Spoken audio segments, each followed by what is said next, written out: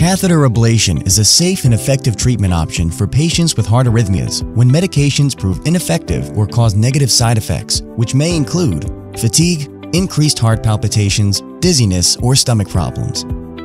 Catheter ablation is a minimally invasive procedure to treat heart arrhythmias.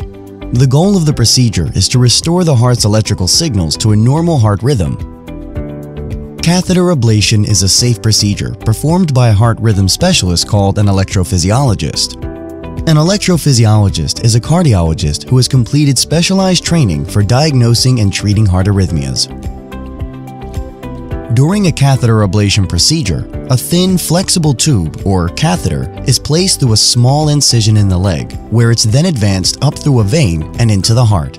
There are two phases during a radiofrequency ablation: mapping and ablation. During mapping, an electrophysiologist creates a three-dimensional image of the heart using specialized catheters in order to identify the area of abnormal electrical signals which may be causing the arrhythmia. In the second phase, ablation, the electrophysiologist directs a catheter to the targeted areas and delivers radiofrequency energy in order to create a small scar within the heart muscle. This will then block the faulty electrical impulses and restore normal electrical pathways in the heart. After the procedure, it's typical to resume normal activities within 3 to 5 days. The main benefits of catheter ablation are a reduction of symptoms and an improvement in quality of life, without the side effects often associated with medications alone.